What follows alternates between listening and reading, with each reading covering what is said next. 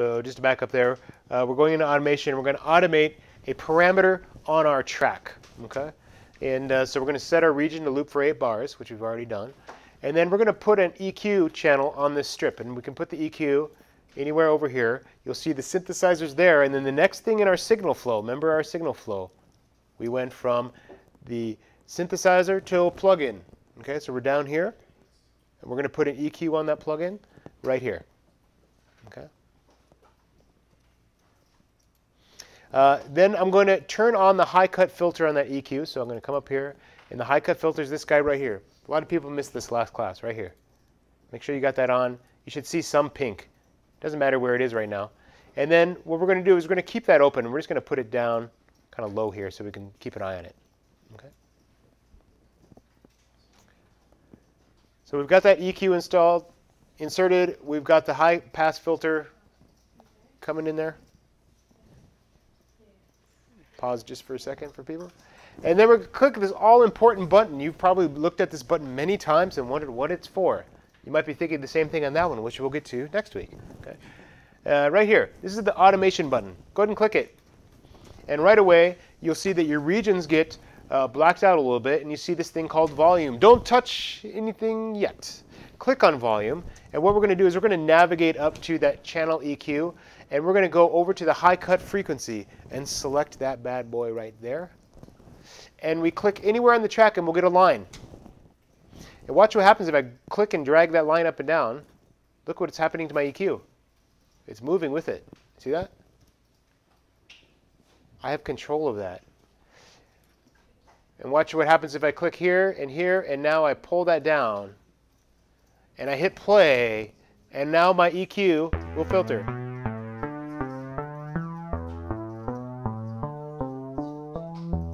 And by the way, I'm going to put this back at the 165 decibel or beats per minute. Goes way down there and comes up. It's doing it automatically for me. This is like what an LFO would do. We just don't need an LFO to do it. We can actually map in the specific spots. Because then I'm like, oh, I don't want it to go quite that low. Let me just go to right here. And I want it to go a little bit higher. Okay. Very precise control.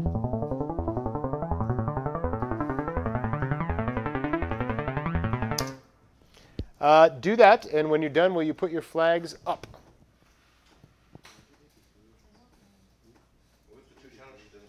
Okay, so now we just automated a plug-in. Now we want to go in and actually automate the synthesizer itself. So just to pop out to our little drawing here we were looking at, we have this automation. We had automated that EQ. We're going to pop up one level and now automate a little bit on that synthesizer. Okay? And basically, it's the same thing as us messing around in the synthesizer with our hand. We're just going to have the computer do it for us. Okay, okay, so how do we do that? I want you to go ahead and turn off that EQ right here, power button. Just turn it off. Get that EQ out of our way. Okay, and then if you we're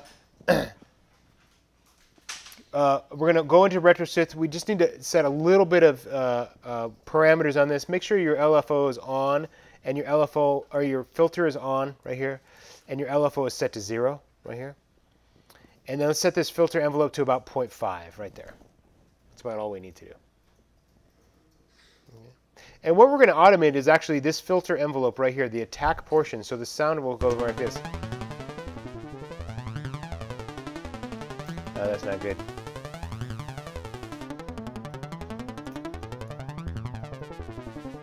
Hear that sound? Have it come in a little bit later. So right here, the filter is open all the way when the sound starts. To move it later, it takes longer for it to open, right?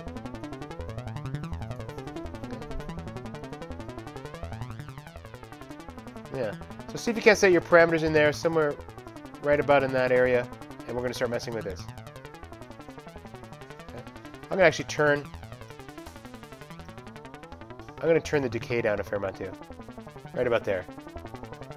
So that's probably where we want to be. So an attack of, let's say, 0.43 and a decay of about 6 milliseconds. Pretty short there. I'm going to go ahead and close that because now I'm going to automate. Actually, no, I can keep that open. We can watch it. We can watch it down there. I'm just going to make this smaller so we can see it. The rest of the screen. Okay. So Set this down right about there. Sorry, I know it's a little low on the board. Okay. To add a second automation parameter, I can just click this arrow right here, and it will extend on that track. That same, you see these are the same loops right here. I can go in now, and if I click into RetroSynth, filter envelope attack. I click that, and I can now draw some lines. This one can get a little out of control, so I'd stay between 20 and 1300 milliseconds. I'm at 43 there. Give myself a couple little ramps here. Now, what I would suggest doing on this one is making your ramps tighter than the other one. So that maybe the top one has smooth changes, and this one's more immediate, maybe only lasting a bar or so. That's just so you can tell the difference between the two.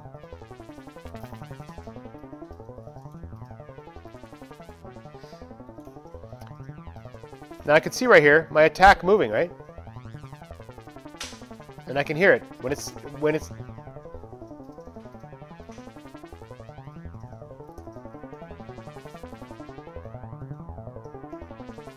It's sort of ironic because it sounds darker when this goes up, but that's because it's taking longer for that filter to open up and let all the high frequencies through. I can increase the resonance a little bit here. And then once I've done that, I can turn the EQ back on. I can come over here, and now they're both going at the same time. Let me go back to my EQ. Oops. Where's my EQ? Did I delete my EQ automation? I'm sorry, it looks like I deleted. Not sure what happened there. Channel EQ, high cut frequency.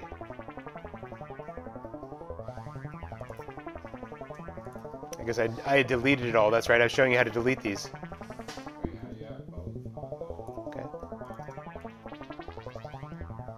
Okay, so I have this little arrow right here. See that arrow right there? The white arrow right there.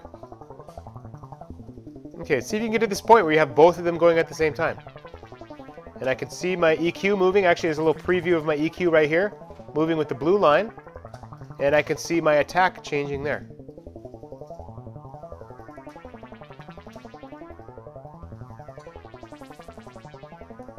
Go ahead and try that.